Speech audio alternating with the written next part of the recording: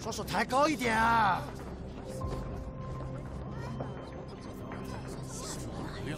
别废话，我不摸怎么知道你藏没藏不该带的东西啊？这是小姑娘啊，不要惹人呀！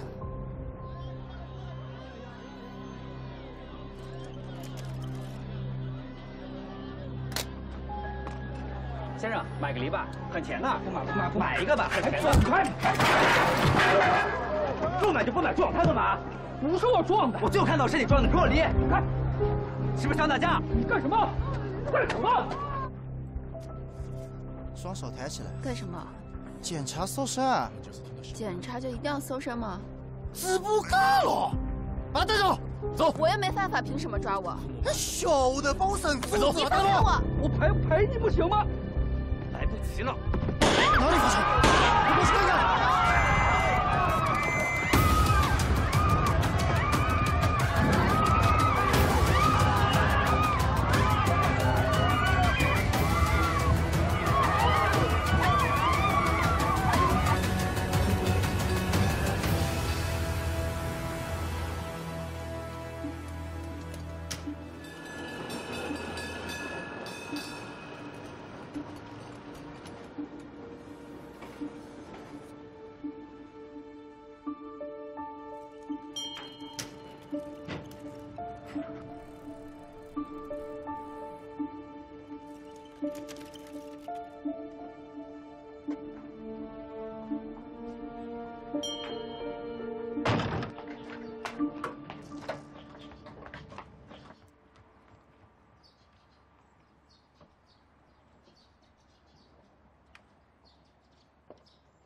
谢谢。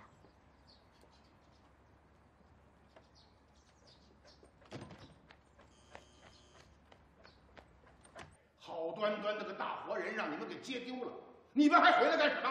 啊？开枪？开枪怎么了？怕打死啊？老爷，当时码头上特别乱，我们连丁小姐的人影子都没有见到。你还跟我狡辩？他个大活人能长翅膀飞了吗？那我们马上再去码头。快去！ 老爷，丁小姐来了。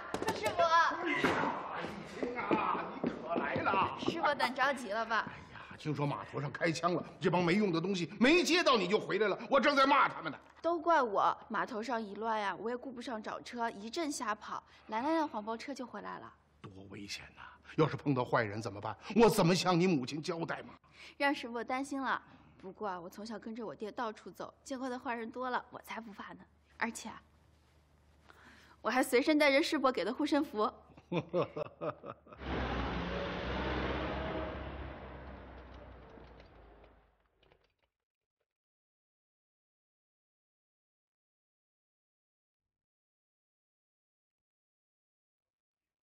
有个新任务，去趟东阳大饭店，晚上从老家会有批新货，你去接一下。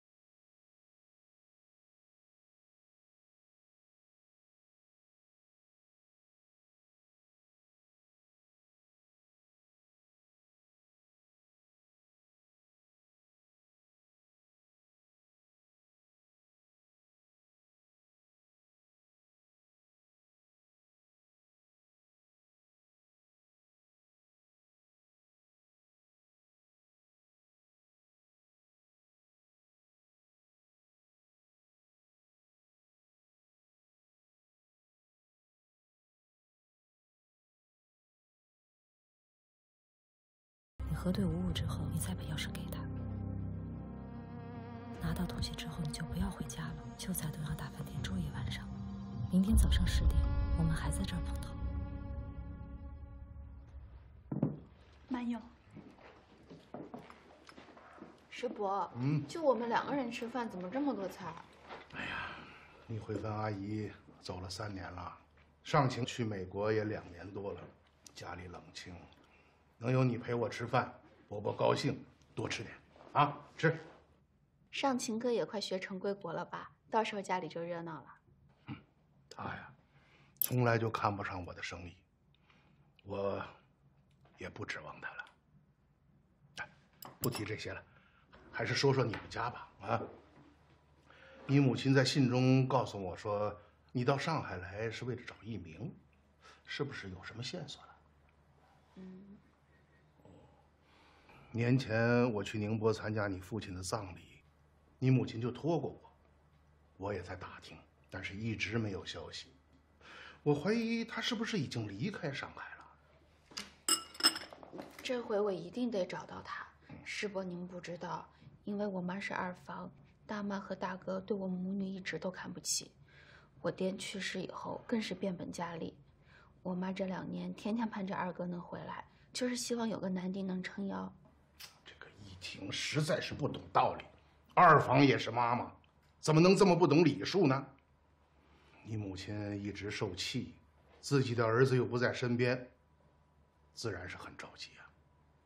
不过，一鸣的脾气我了解，即使是找到了，他也未必肯回去啊。我二哥是耿直，可是没有坏心。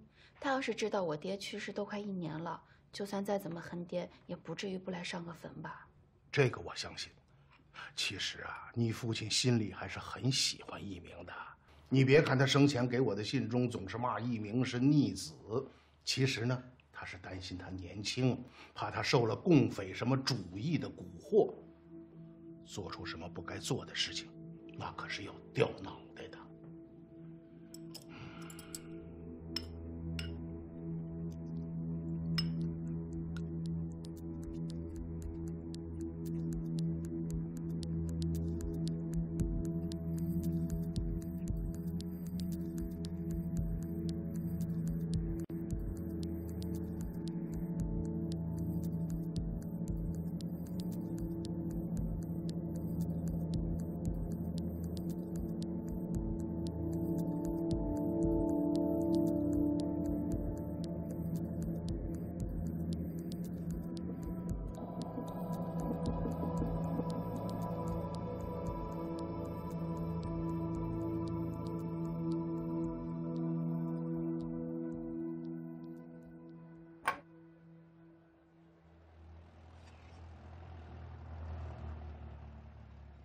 马兵同志是一个老交通员了，他启动了交货暗语，人却没有出现，这样的情况可从来没有发生过。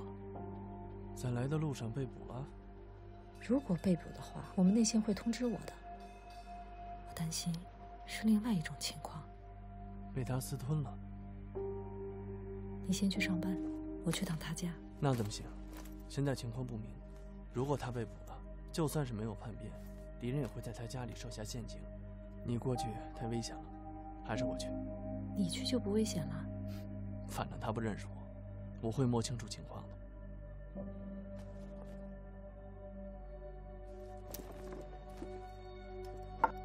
去老楼那儿领把枪，以防万一。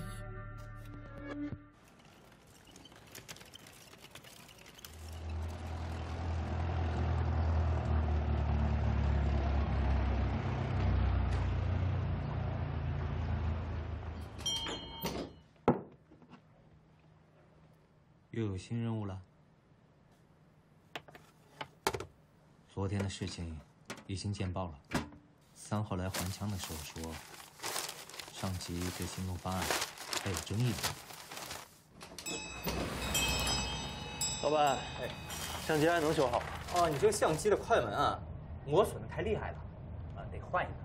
请稍等。小姐，您是要照相吗？没关系，我可以等。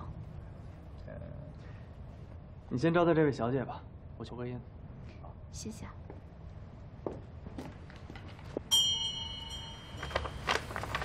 您看看，你认识这个人吗？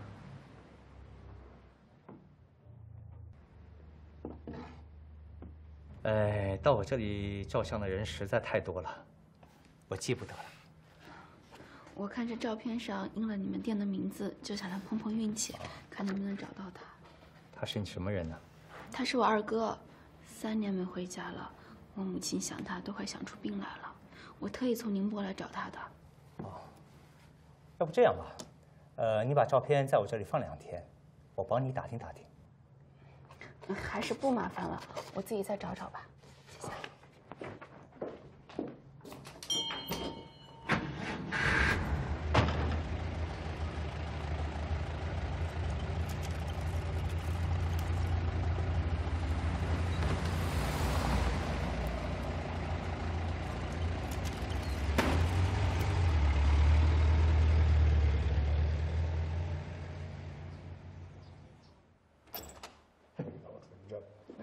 学成啊，又让你费心了啊！哎，一晴啊，你回来了，怎么样？照相馆打听到什么吗？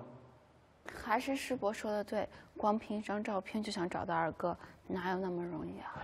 哦，我给你介绍一下，这是法捕房的胡学成，学成啊，这就是我的侄女丁易青。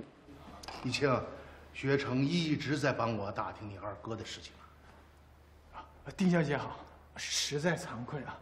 学成受问顾先生多年，顾先生的交代我不可能有丝毫马虎。这1年来，我把租界里角角落落都打听了一遍，可就是找不到丁一鸣这个人。哎，坐下说，坐下说，来，坐下。哎呀，说实话呀，不光是在租界，我甚至让学成去华界警察局和淞沪警备司令部都打听过。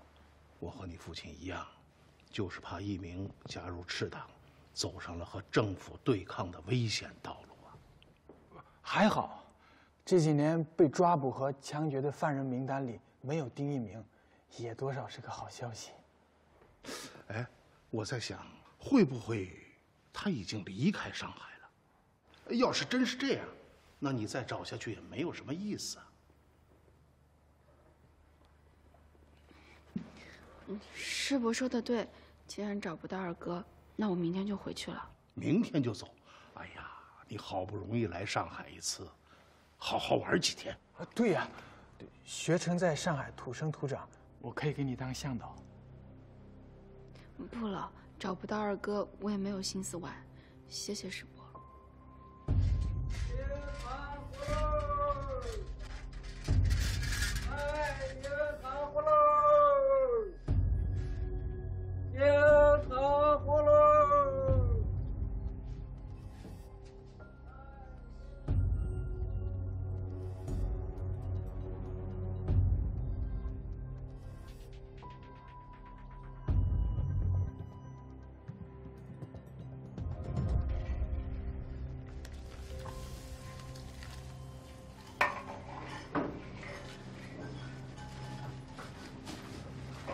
两位老板，吃点啥子？2碗菜肉大馄饨，送到对面弄堂23号亭子间马先生家。好嘞。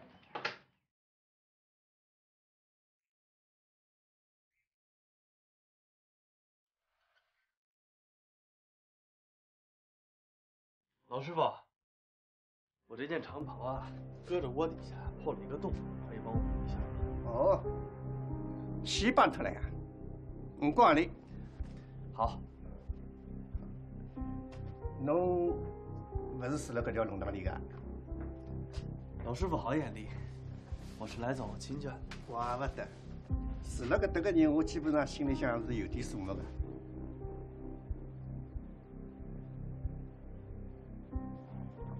马先生，马先生，不要叫嘞，瞎叫八叫，人家屋里向没人呀。哎，刚明明有人叫我送馄饨过来的。小四川啊，侬碰着大头去了。昨日夜里向伊拉老婆带了小人回乡下头去了，讲伊蹲辣乡下头生毛病了。临走个辰光，到我搿搭拿做了一半个钱包啊，也拿跑脱了。那我真见鬼了哟！爸爸里把侬赚了一碗馄饨钞票不好啊？搿小四川有点戆头哦。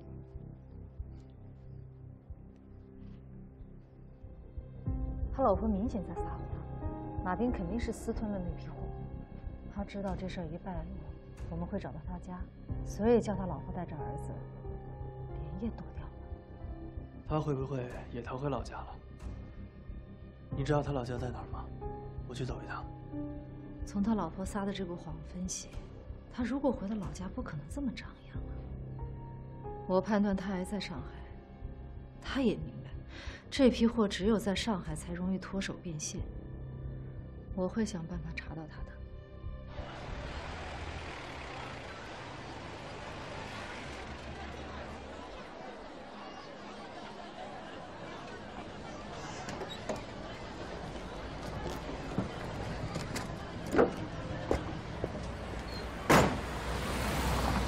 小姐，还是我送你上船吧。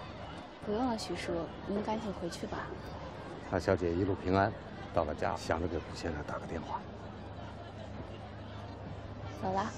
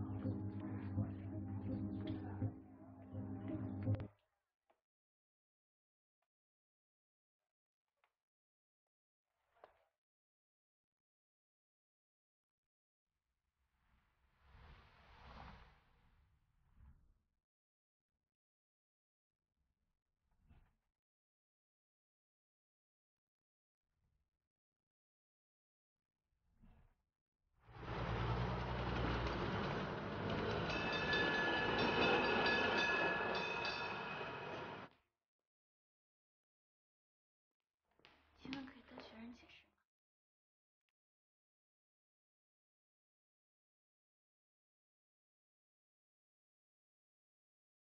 红玉同志，他在我这儿没有找到线索，现在又在报上登了寻人启事，看来他不找到他哥哥是不会离开的。你看，老楼，我知道了。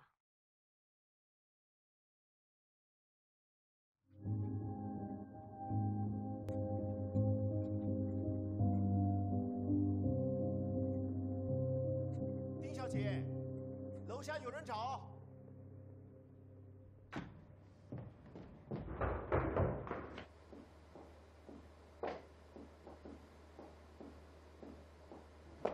是你找我啊？宁波来的丁小姐是吧？是这样啊，农阿姑看到你登的广告，就派我来接你了。那我哥怎么不自己来接我？前几天他跟我去那个新世界跑驴场骑驴。 结果一头驴脾气发作，农阿姑拐过来，腿都摔断了。那他伤得重不重啊？他现在在哪儿？放心放心，他现在在家里卧床休息。啊，丁小姐，那咱们赶紧走吧，黄包车在外面等着呢。啊，走。太烫太烫！你别光为他，你为我。去老三去。好呀，那我想去酱鸭。嗯。 丁小姐，我们到了。这是什么地方？这农阿姑住的地方呀，她在里面等你呢。我哥怎么会住在这种地方？哎呦，丁小姐，我是不会骗你的，你进去看看就行了啊。来，请进，请进。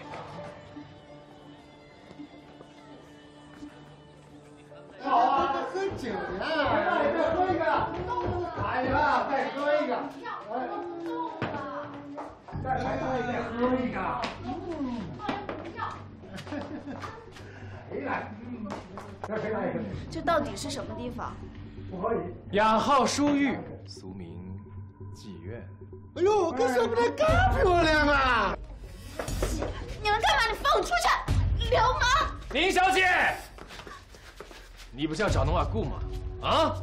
这里这么多哥哥，慢慢找，听话，别闹。放手，放开我！哎呀，哥哥，这个宁波妹妹哪里来？妈妈，我在旅馆一见到她呀，我就晓得浓微的呼吸。领啊领啊！哎！ 这些畜生，你放我出去！坐。还想跑？你是谁？这里的人都管我叫妈妈，你也跟着这么叫吧。真不要脸！我叫你一声老狗还差不多。聋子，来，我给你1个晚上，你好好想想。你要是乖乖听话，我就捧你做这里的头牌。老狗，你的算盘可打错了，我是顾静江的侄女，你们要是敢碰我，就死定了。你说，顾静江是你伯伯？上海滩大亨的侄女会住小旅馆，你糊弄鬼呀！不信你可以派人去故宫馆问啊。小姑娘，别再吹牛了，进了这个门，你插了翅膀也别想飞出去。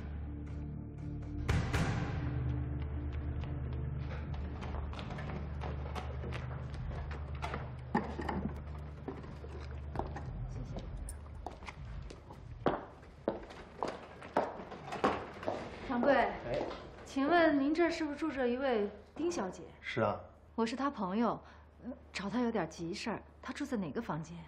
她前面跟人出去了，还没回来呢。跟谁出去了？您知道吗？一个男的。去多久了？有1个时辰了吧。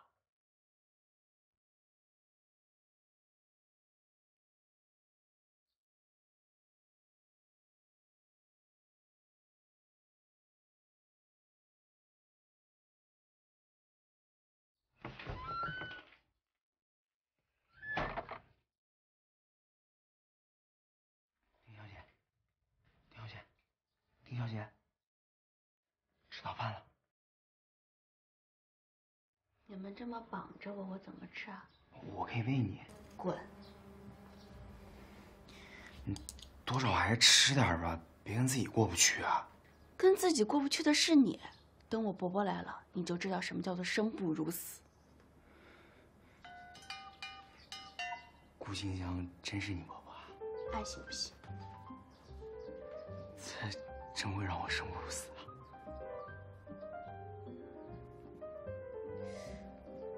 我记得我小时候有一次放学，半路有人抢了我的书包，被我伯伯晓得了，他就把那人抓到家里来，绑在树上用皮鞭抽，抽的那个皮开肉绽，还撒盐，再抽再撒盐。这么打还不得打死啊？那我就不晓得了。但我记得那阵子啊，我家吃了好几天的鲜肉粥。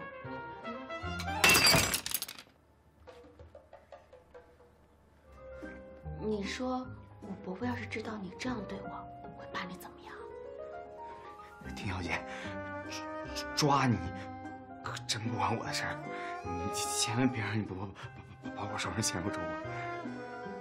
算了，我看你也是个老实人，我给你指条活路。什么路？你知道故宫馆在哪里吗？谁会不知道故宫馆？那你把我脖子上的玉坠摘下来。你怕什么呀？你拿着这玉坠去找他，告诉他我在这儿，我就饶你一条命。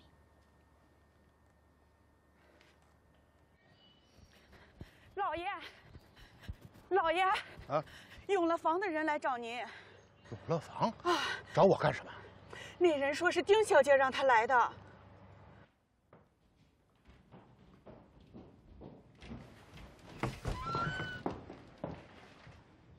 小周那个鬼呢？小偷不晓得又躲哪里去了。回头啊，把一两只米光切切。大小姐，怎么样？想了1个晚上，想通了吗？想通了怎么样？没想通又怎么样？想通了呢，就不能好吃好喝，然后乖乖的去接客；想不通呢，就皮鞭抽辣椒水罐，最后还得乖乖去接客。啊，那既然结果都是一样，谁还要去吃这个苦头啊？这样想不就对了？还不快把丁小姐的绳子给解开！这细皮嫩肉的，这绑坏了可怎么了得啊？丁小姐得罪了，得罪了！哎，来，走吧，我找人给你描描眉、画画眼，咱们今天就开始接客。接客？但是我不知道怎么接客。哎呦，不会有人教的嘛。你教我啊？行，老娘我今天就受累。来，你看好了啊。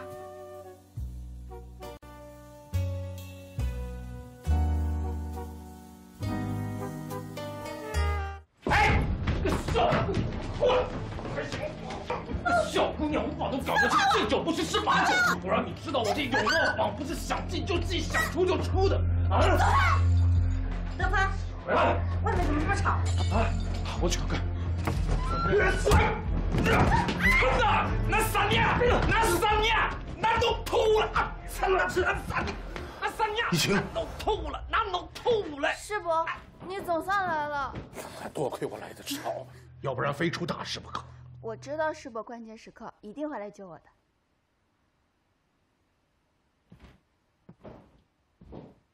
知道我是谁吗？谁不认识顾先生您啊？知道他是谁吗？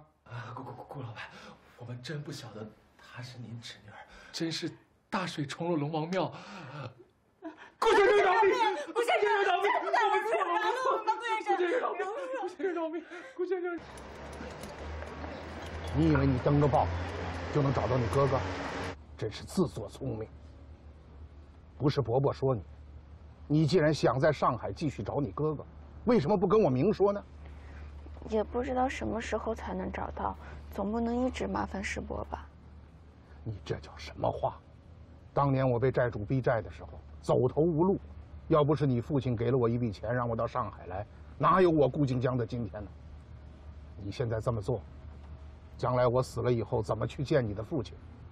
是我一时冲动，惹师伯生气了，我给您赔不是。我今天把话说到这儿，你就在我的家里踏踏实实的住着，不找到一鸣，不许回家，啊！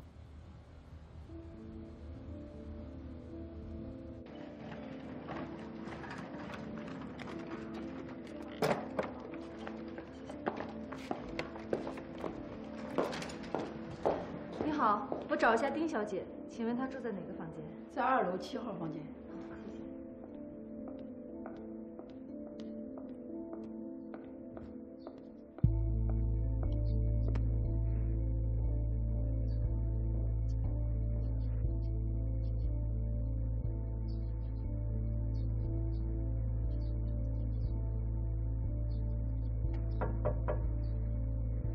丁小姐。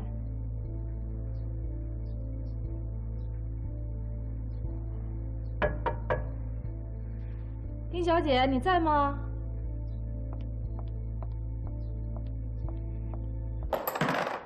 给丁小姐的房间结一下账。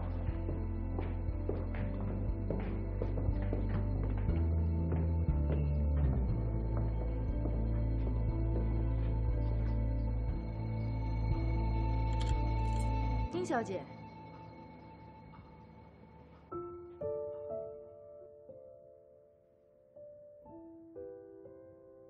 你二哥去南阳已经有1年多了，这是他临走之前拍了留给我做纪念的。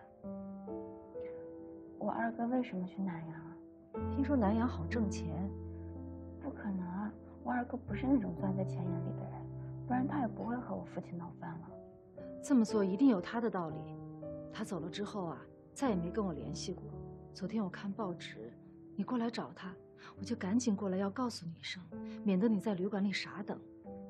其实昨天晚上我已经来过了，掌柜的说你跟人出去了。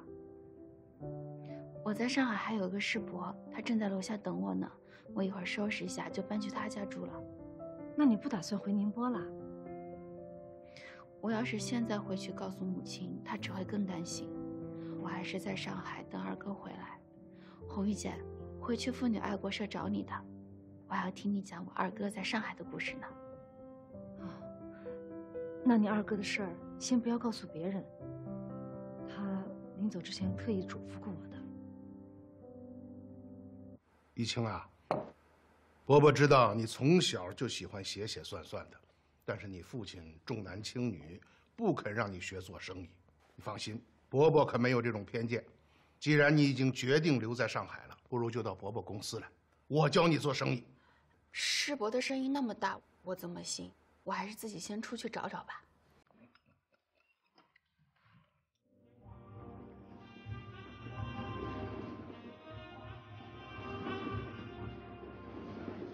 跳完这一曲，不行，我还有2个5课的钟呢。那我买你出街钟，我可不想看着别的男人也这样搂着。你买得了一时，买得了一世吗？行啦，我知道你对我好，帮我还了那么多赌债，我这心里头急着呢。别不高兴，我们好好把这局跳完。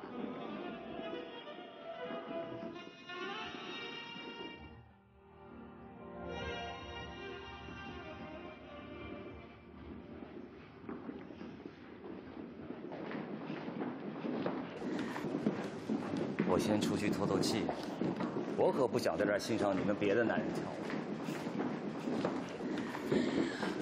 晚一点我送你回家。知道啦，你个醋坛子。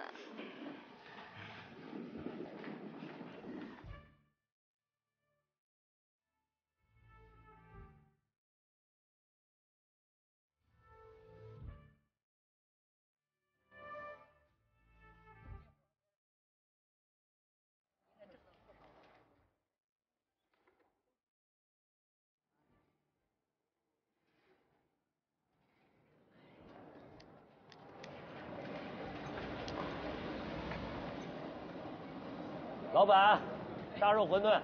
好嘞。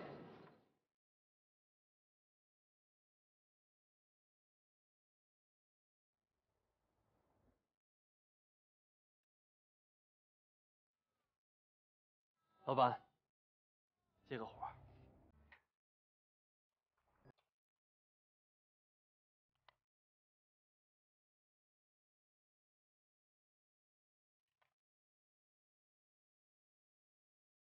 这个天气，吃碗子热乎乎的，再舒服不过了。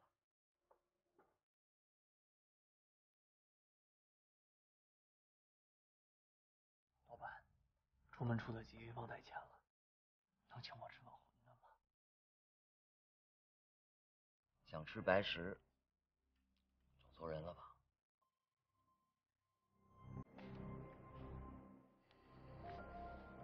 没找错人。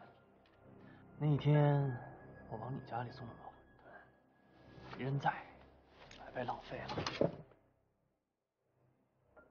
要想被崩成山，就尽管跑。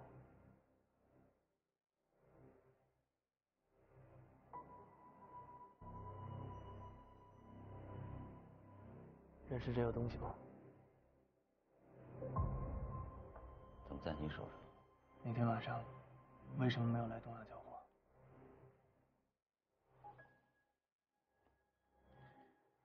那天交货的路上，突然出现了很多关卡，我怕东西暴露，就没敢去东亚。那东西呢？东西我藏在一个很安全的地方。为什么没有再联系组织，还转移了老婆和孩子？同志，你误会了。支开他们是为了更好的保护这一批苏区的财富。我知道我没有及时交货，红玉同志肯定开始怀疑我了。我想过了这个风头，主动跟他联系。他现在派你来，不是更好？老板，馄饨好了。老板，这点馄饨。这位老板，你吃点什么？我不要了，谢谢。好嘞。同志，话我都说清楚了，能不能把家伙收起来？带我去拿东西。等我把馄饨吃完，可不想再浪费。2个荠菜馄饨。好嘞。哎，巧了，这说曹操，曹操到，这巡捕兄弟就在面前，有什么事儿你就跟他说。啥事体啊？他是个外地的，在里边跳舞，钱包被人偷了，想报警，不知道巡捕房在哪。兄弟，不用我带路了吧？哎，侬不是要报案吗？哪能走了啦？不报案了。侬讲不报就不报啦？侬这外地人拿阿拉巡捕寻开心是吧？坐了。应该讲，侬老家何里搭的？到上海来做啥？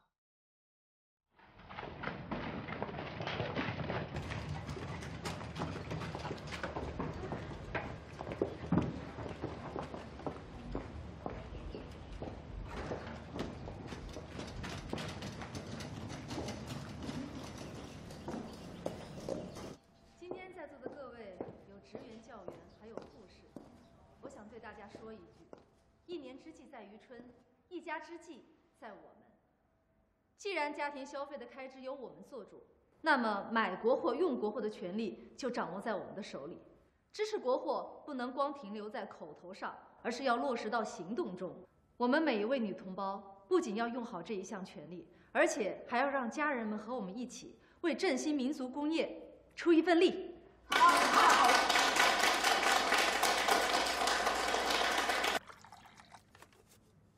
红玉姐，你刚才说的真好。我们这儿啊，经常办各种讲座，欢迎你常来。不瞒你说啊，我今天出来还是编了个谎，我世伯管我管得可紧了。你来上海啊，你世伯当然要对你负责任了。你不知道，我前2天不是去登报找我二哥了吗？被坏人骗到妓院去关了1夜。幸亏我急中生智，买通了看守给世伯通风报信，不然就……想想都后怕。哎呦，天哪！昨天你居然对我留了一手。这刚认识哪好意思说嘛。红玉姐，你和我二哥是怎么认识的呀？那是在爱国社一次活动中认识的。你二哥是个特别好的人，帮了我很多忙。那他和你说过我们家里的事情吗？他不愿意多说你家的事儿，倒是经常跟我提起你，说你聪明又漂亮，你们兄妹之间的感情最好了。他也就是嘴上说说，也不回来看我。3年了，他都不知道我跟我妈有多想他。你二哥啊，肯定怕联系你会惹你父亲不高兴。其实我父亲最喜欢他了，只是我二哥不愿意走父亲给他选择的路，还说要革他的命，这我父亲哪受得了啊？每次看他们吵架，我心里最难过了。红玉姐，我二哥真的去南阳了吗？一清，你要相信我，更要相信你二哥。我不是不相信你们，说句心里话，我们现在担心的不是他去了哪里，而是怕他去做那些要被杀头的事情。算了，不说这个了。我最近正在发愁另一件事情呢。什么事儿啊？我能帮上忙吗？我师伯让我帮他做生意，可是他很多生意都要和洋人打交道。我的英文只在老家的学堂学过一点，我怕做不好。你想学英文啊？哎，我给你推荐个英文老师怎么样？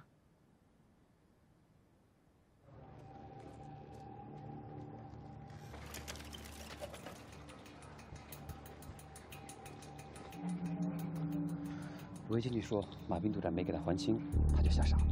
我们已经打了草了，现在就等受惊的这条蛇去找他的手窝了。车夫，用车。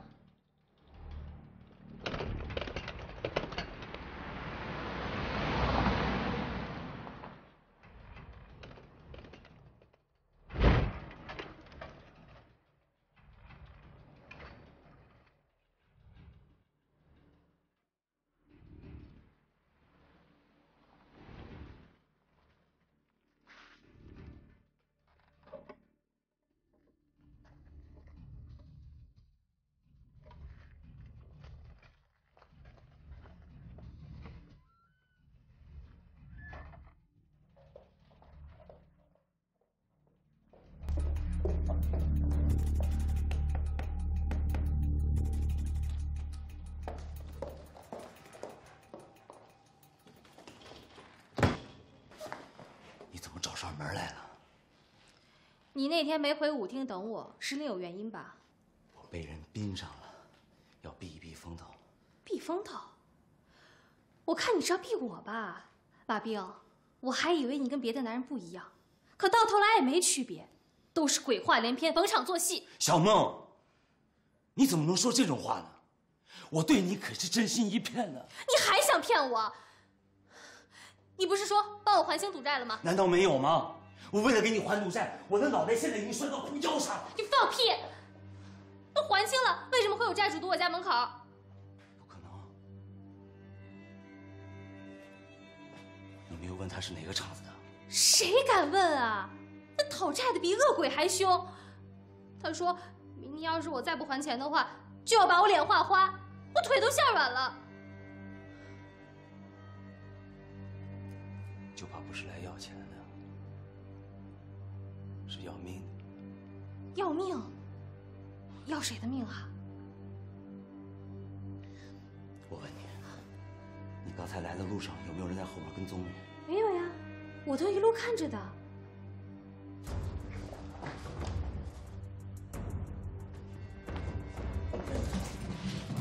走？不是去哪儿啊？南京。去南京做什么啊？我才不要离开上海呢。上海现在很危险，去了南京，我保证你衣食无忧，再也不去伺候人了。少拿鬼话胡。小梦，请你相信我，我从来都没有骗过你。我们走。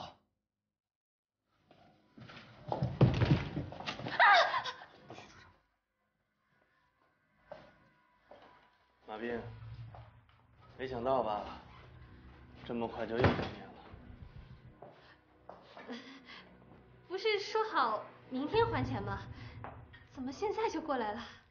不要怕，他们是找我的。两位朋友，我一人做事一人当，我欠的债我自己还，请你们不要找他的麻烦。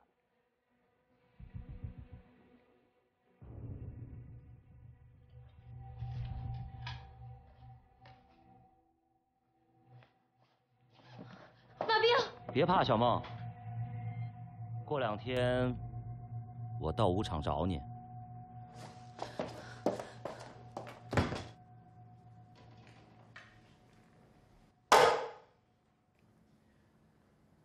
今天没有巡捕，就别再想动金蝉脱壳的主意了。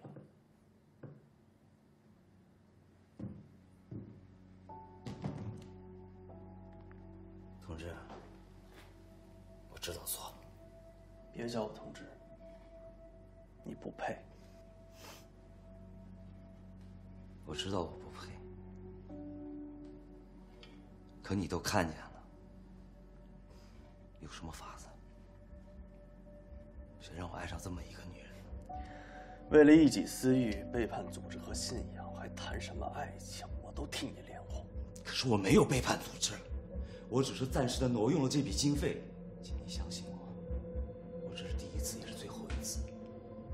挪用的部分，我一定会尽快的还上。跟我说这些没用。走吧，跟我回去见组织。想说什么，对组织说。我不去。再给我一次机会好吗？我干革命这么多年了，我也是立过功的，我将功赎罪好不好？我从头再来，我一定为革命再立新功。赎罪？你知道私吞革命经费是什么罪吗？你赎得了啊？还敢谈立功？你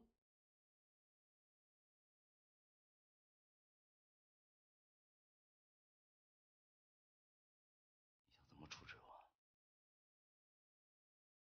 我的任务是把你带回去交给你，怎么处置我不知道，你也无权过问。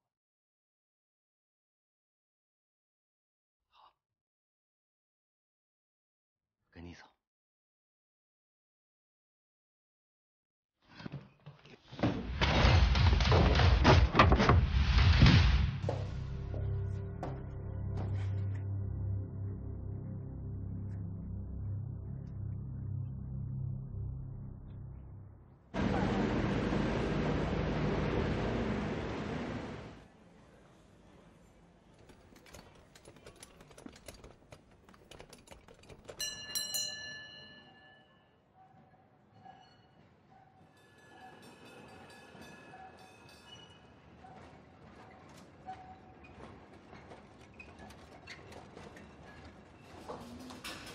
How are you?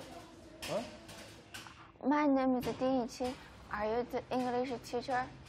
侬叽里咕噜帮我讲啥么子啊？你不是来教英文的？